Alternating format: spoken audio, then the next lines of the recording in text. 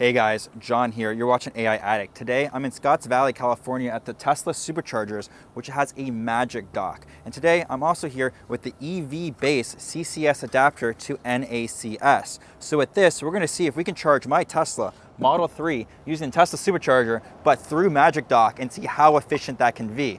I know, right? Why not?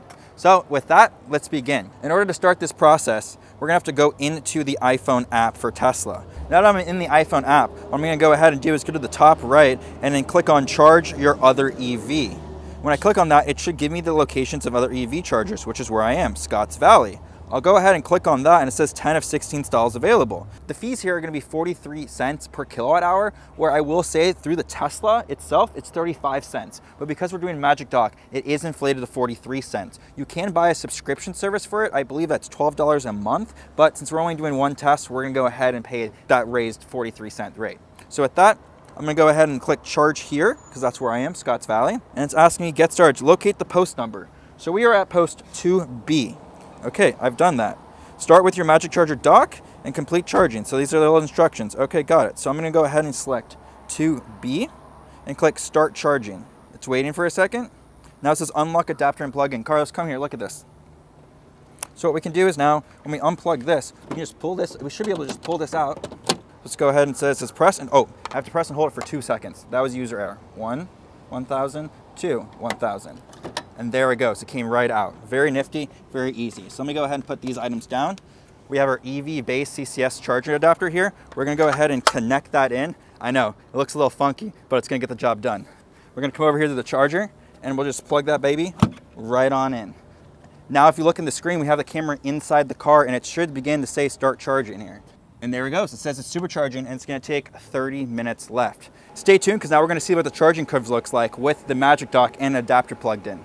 So it's been about 10 minutes of charging. So now I got my laser gun here that's gonna tell us the temperature of the chargers. So with that, let's see what they are. So first things we're gonna check is the adapter. The adapter right now is at 71, 72 degrees. Now if we come over here to the Magic Dock, 89. Now if we come over to the Tesla charger is also way hotter at 91. Kind of changing depending on where we put it on there, but it does look, 96 for a second there on the Tesla charger. Very, very interesting. We'll retest this towards the end. All right, it's now been 20 minutes of charging. The car is at about 60% and we're still at 95 kilowatts being pulled from the charger. So let's go ahead and test the EV Base charger, which again, you get 15% off if you use our code down in the description.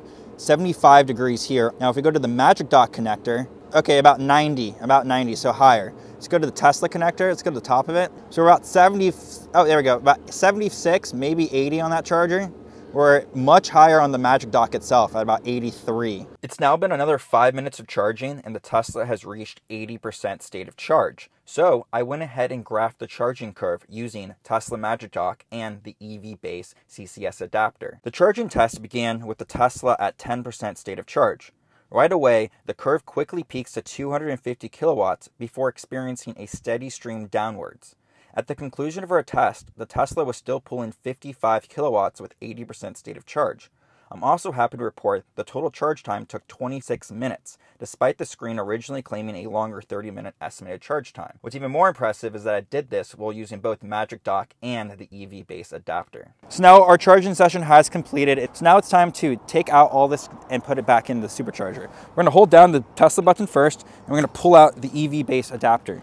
Once we do that, we're gonna hold this button down and we can take out the adapter. Now we have the Tesla and the Magic Dock. We're gonna go ahead and slide that right into the charger, and just like that, you're done.